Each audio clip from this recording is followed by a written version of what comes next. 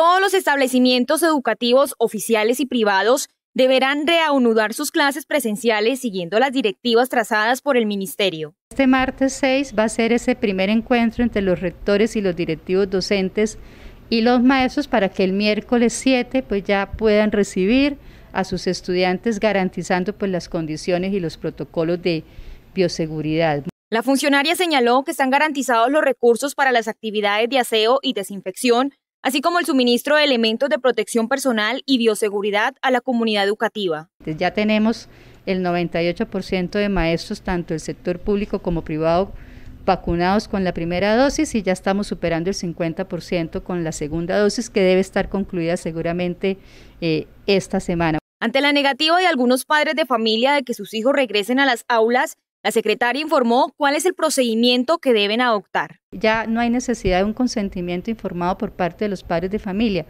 pero pues los padres de familia sí tendrán que excusar y cuál es la motivación de esa excusa para que sus hijos pues no estén, digamos, asistiendo de manera presencial.